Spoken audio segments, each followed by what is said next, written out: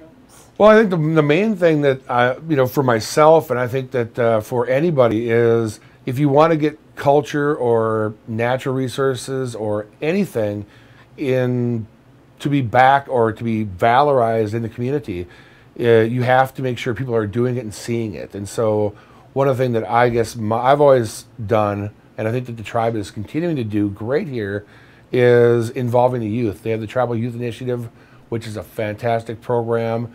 They are working with kids who are doing natural resource jobs all summer long. They're earning money, but more importantly, they're earning a little bit of culture and a little bit of understanding of their environment. So it's great because these kids are planting trees, they're fixing the shoreline to stop erosion, they're learning how to build teepees. But it's really great because it's the youth doing something where their community is benefiting from their activity, and they're taking that in.